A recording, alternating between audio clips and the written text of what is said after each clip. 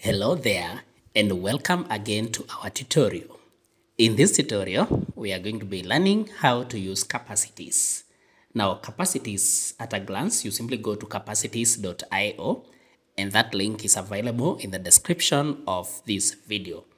So what is capacities and what can it do? So simply, capacities is a tool for personal knowledge management where you can put your thoughts in lasting impressions, that is in terms of pictures and media. And this is stored in cloud so that it makes your sharing powerful and even faster.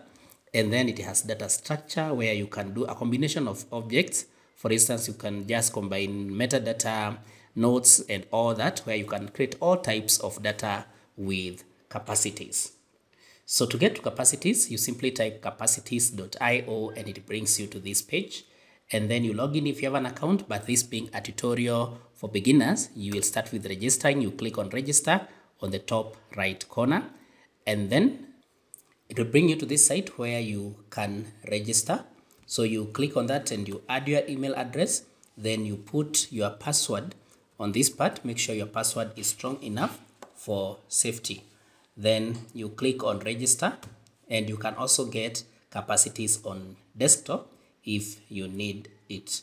So that will take you to this next step where you are welcomed, and then you simply read the steps as you click on next. So you create your profile, you give your first and last name. So I'll give my name here, Joe Mushero, and then I click on next.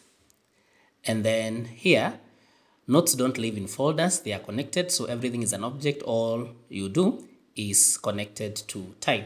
So basically you're getting these ideas as you move on. So you'll click on next, and then notes don't live in folders, they are connected. You get pillar 1. So you have an idea, you have a person and a meeting, all those are connected. And you can use art to mention another person. You can customize all objects to your needs. You can add new properties, change their layout, and add much more. And the third pillar is that all you can do is you can link your work to a calendar, that is either today, now, or any other date. Finally, you can select your first objects here. Is it books? Is it people? Is it meetings? So you select the first objects that you want to see here.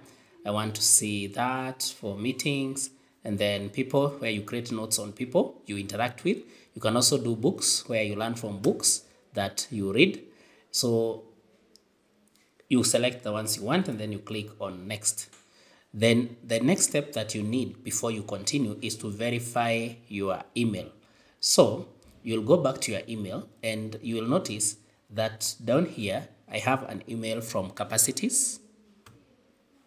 So I'll click on that, and then down here you notice there's a link. So click on that link so that you can have your capacities verified, or you can click on verify your email. So you notice now my email has been verified, your email is verified. So now you click on let's go. You can also click for preferences, where you can get updates or not. So where you get regular updates via email about capacities by simply clicking here. So you now click on let's go, and there you have it. And this is the homepage for capacities.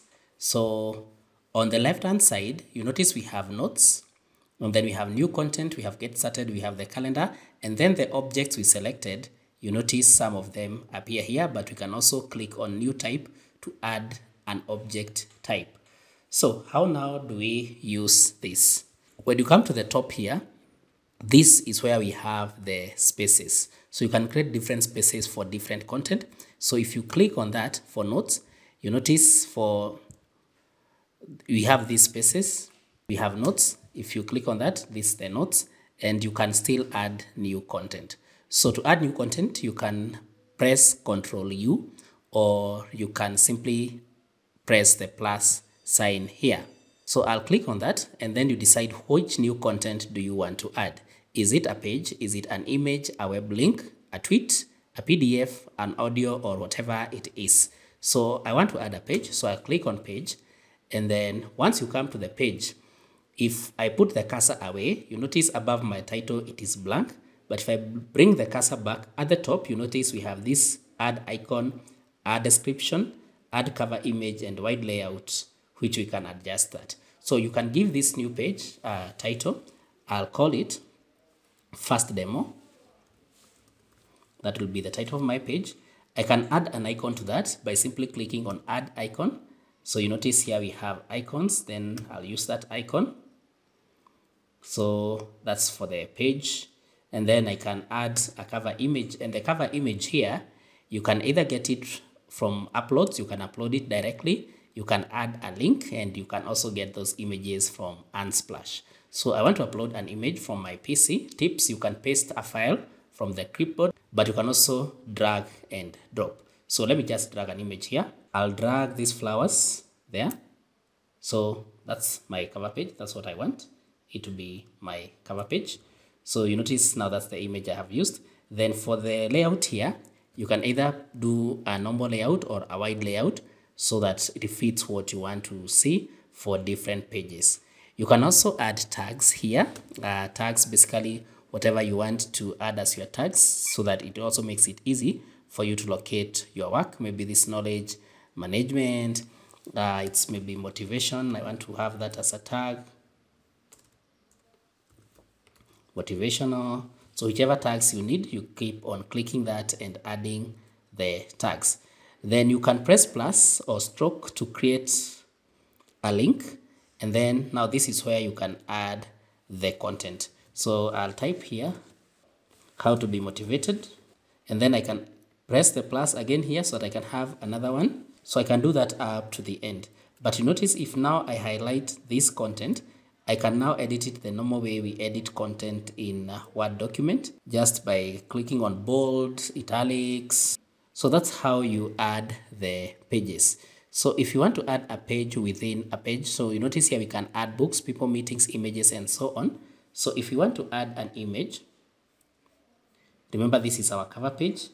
We can delete it here if we want to delete that image. If we come to objects here, new content, what do we want to add? We want to add an image from the computer. We simply click on that and then we search for the image. We can also get images from Unsplash. You notice we have all these images here. If I click on new content here, you notice we can add a tweet, add PDF and embeds. We can also add audio.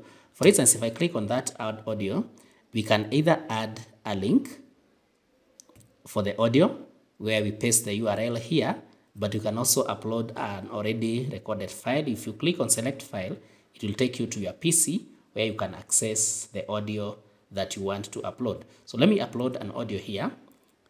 This audio named TT, it's a WAV audio. So you notice now it's added there. You give it time to load. You notice it's loading. You notice it is loading on the upper right corner.